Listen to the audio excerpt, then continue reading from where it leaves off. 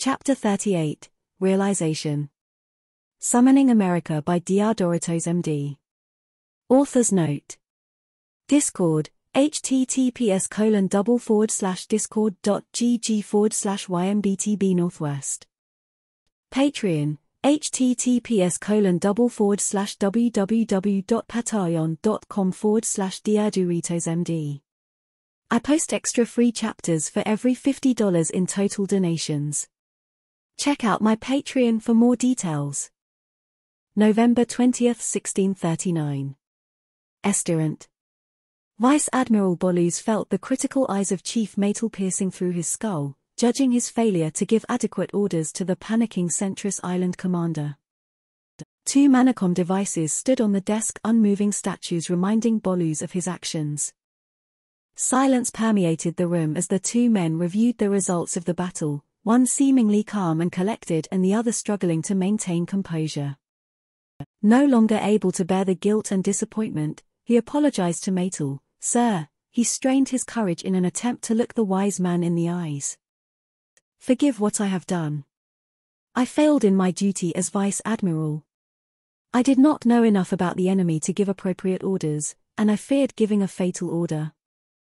Maytal's expression remained as neutral as possible, unchanging, creating an atmosphere of anxious suspense for Bolus.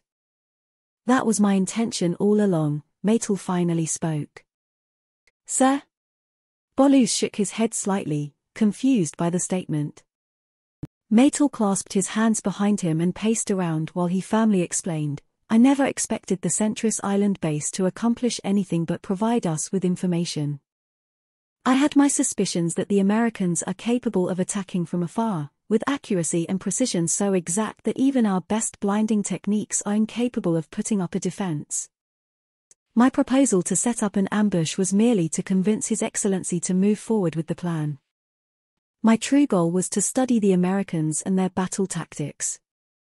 "A sacrifice," Bolus muttered, thinking of the resources and men that had just died in vain. "A sacrifice," Maytal repeated, "for a greater cause. Tell me, Vice Admiral, what conclusions do you derive from the battle's results?" After seeing Bolus struggle with his words for a few seconds, he continued, "Please, speak your mind. I will not reprimand you if you find any unsavory conclusions." Emboldened by Maytal's words, Bolus summarized his thoughts. "Sir, we now know that the Americans can bypass our magical shrouds. Their homing light arrows, once thought to target particular magical readings, are not impacted by the signal generator. Their light arrows are certainly limited, but not small in number. If we are to assume that the reports of American wealth are indeed true, then it may very well be the case that these people have more light arrows than we do ships. I must admit, I do not know how we can possibly counter their attacks." "Neither do I. Despite my previous achievements as an accomplished leader, despite the experience I gained from hundreds of battles, I have been unable to develop any true tactics against these people. Their technology may simply be far too advanced for us to put up any resistance." Bolus, eased by Maytal's honesty, opened up a bit more. "It is as if we are the barbarians and they are the glorious Parpaldians. Our ships do nothing to theirs, much like the Fenice are incapable of even scratching ours. This war is..." Bolus paused, debating on whether or not he should finish his sentence. After a review of Maytal's words and actions, he decided to speak truthfully. "Hopeless." Maytal said nothing, only turning and reaching for the second Manacom. He sighed, causing Bolus to tense up in terrified anticipation. "It is. And there is only one way out of such hopeless situations." He activated the Manacom. "Lieutenant, any updates?" "Sir, Commander Myton is surrendering to the Americans." "Thank you, Lieutenant," he said. He returned his attention to Admiral Bolus. "This is a smart man. There is no winning this war. I realized this long ago, but needed solid confirmation to convince others of the futility of extending this war. So what do you plan on doing? Tell me, Admiral. Do you think we can sink even a single enemy ship?" If we are lucky. Luck, Maytal cut him off, is not reliable. The Americans care for their people too much. They have taken every precaution and are willing to expend their valuable light arrows to destroy not equal adversaries. He put a finger up and dramatically paused, but inferior wooden ships.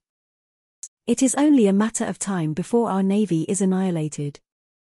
After our fleets are wiped from the oceans, what do you think will happen next? I suppose the proposed guerrilla warfare plans shall come into effect. Precisely. These strategies are meant only for the desperate, those who have nothing left to lose. This does not apply to us. The Emperor may not realize the possible losses that extended conflict might result in. His plans gamble on the slim hope that the Americans will cease their assault after becoming exhausted by guerrilla strategies. This certainly is a possibility, but imagine for a moment that the Americans do not become exhausted. What then? They shall be angered by such actions, and our people, more so than the Emperor himself, will suffer dearly. Place yourself in the position of Kuz, Marta, or Uruk. If you led their armies, you certainly would have surrendered to the Papaldian Empire. There simply is no contest. Bolus reflected over Maytal's words in silence. He set aside his blinding pride in order to remain as objective as possible. Pride brought down many of these former countries. Pride caused these once lavish societies to degenerate into nothing more than a source of slaves for Esturant. Humbleness and acceptance, on the other hand, would have granted them beneficial deals with the Papaldian Empire. Could surrendering to the United States prove similarly beneficial? Admiral, who do you serve? I don't understand, sir. Do you serve the Emperor? Or do you serve the Papaldian Empire? Bolus gave a firm answer, knowing exactly where he stood. Sir, I serve the Papaldian Empire. Good. Our empire is more than simply our emperor. We must act for the good of our citizens, even if this objective goes against His Excellency's will. Maytal spoke with an almost treasonous undertone, though being careful to maintain a neutral expression. It is for this reason that I am inviting you to a meeting with Director Chios. Director Chios. Bolus began to connect the dots in his mind. He rolled the name slowly around his tongue as he thought of the warnings the director had given. He had numerous close shaves with reprimands and other punishments due to his outspoken opinions regarding the Americans. His cautious approach with diplomacy and astonishing divergence from his general policy regarding barbarian countries spoke volumes about the power and influence these newcomers exerted. Maytal noticed the light bulb forming over Bolus' head as he slowly came to understand Director Chios' actions. Admiral, there is no turning back if you agree to this. The only other option you have now is to quit and flee Esturant, for informational reasons. I'm certain you understand. Silence followed, only interrupted by the daily sounds of Esturant life outside the window and the shuffling of fabric within the room as the two men moved around. With a heavy sigh, Bolus got up from his chair and surveyed the cityscape outside. Beautiful spires and towers dotted the background, an attempt to replicate the skyscrapers of Mu and the Holy Mauritial Empire. A breathtaking view, is it not? Maytal joined him. It is, Bolus replied. Perhaps it may provide you with the answers you need. This is a heavy decision, take your time. Bolus thought of the potential of the Papaldian Empire. Esturant is a center of wealth and innovation, propped up by ruthless exploitation of conquered nations. If they surrendered to the Americans, this exploitation would likely cease. How then, could the Papaldian Empire maintain its economy? The answer lay within demilitarization, which would likely happen anyway after a surrender. The alternative would be to combat the Americans to maintain the Papaldian way of life, but after such heavy fighting, the Papaldian way of life would have been reduced to mere ashes. The best path was now obvious to Bolus. I accept your offer. I swear secrecy and loyalty to your and Director Chios' cause, he saluted. Good. Then let us journey to Chios' estate at once. Chios' estate.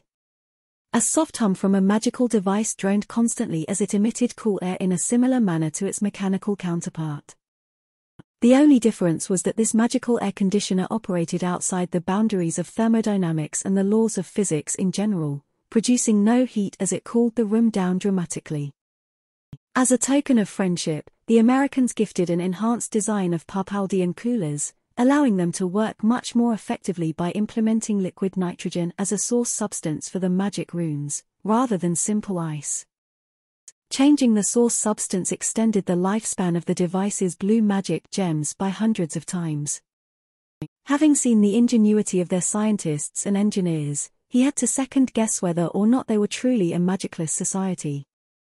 For their scientifically oriented scholars to learn the intricacies of rune programming and source substances so quickly, they must have had some experience with magic, right? Regardless, their ability to innovate clearly exceeded those of even Papaldia's wisest sages. This enhanced cooler represented a single taste of what could be. It was a glimpse into the future, one in which super-advanced scientific and magical devices could render everything in the modern era obsolete. Director Kaios held his hand over the machine's cold exhaust, thinking to himself about the potential of a friendship with the Americans. His concerns shifted from simply survival, fear of American firepower and what they might do to the Papaldian Empire, to growth and advancement. More than anything, he wanted to prevent the Papaldian Empire from decaying, tossed aside into the dustbin of history. With cemented resolve, he swore to do everything in his power to ensure not only the continued existence of his country, but also its prosperity. Coincidentally, he finished his silent vow right before he heard a knock on the door. "Come in," he said, returning to his seat. The door opened, revealing his butler, Alphen. "Sir, Chief Matel has brought a guest, Vice Admiral Bolus. They wish to discuss terms with you." Kaios felt reassured that he was making progress. "Excellent. Please bring them here." Alphen bowed his head, leaving to perform his duties. A minute later, the two naval leaders entered. Director Kaios, Matel gestured beside him with his hand. "I'm sure you're familiar with Vice Admiral Bolus." "Indeed I am." Kaios reached for a handshake, an action that reflected hints of Americanization. Bolus accepted the gesture. "It's a pleasure, Director." "Oh, indeed it is. I am quite pleased that we've come to a mutual understanding. Please, have a seat. We have much to discuss." After everyone was seated, Kaios began, "I've heard about the Centris Island strategy. Such a shame we lost so many lives needlessly." "Indeed. I fear that this may be a normal occurrence if Emperor Ludius is allowed to continue his reign." "Wait a moment," Bolus tilted his head. "How do you know about that?" "The reports only recently arrived." Instant communication with the Americans, Kaios responded bluntly. "They provide me with important intelligence and updates." "I see," Bolus said, hiding his astonishment. This meant that the Americans had something akin to a Manacom that was also undetectable, and capable of instant communication over vast distances.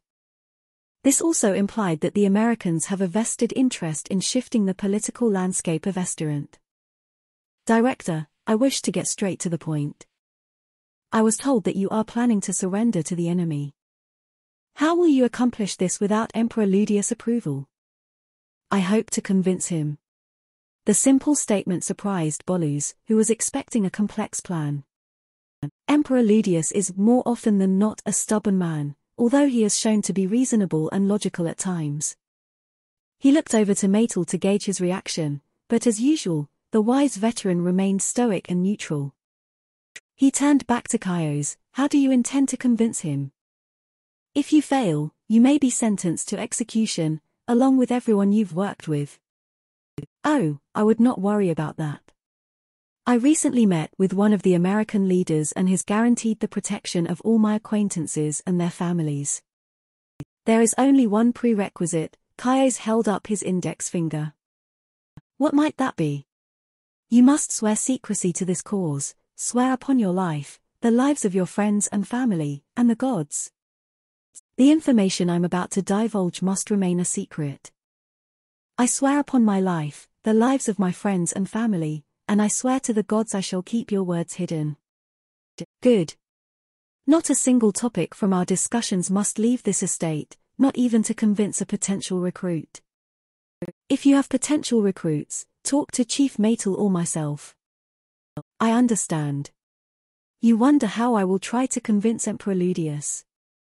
I intend to slowly manifest my opinions among those within his inner circle. This would consist of the highest-ranking military leaders and advisors. I anticipate that I will be able to turn most once damages and losses from the war increase. Even Remil seems to be having doubts about the war.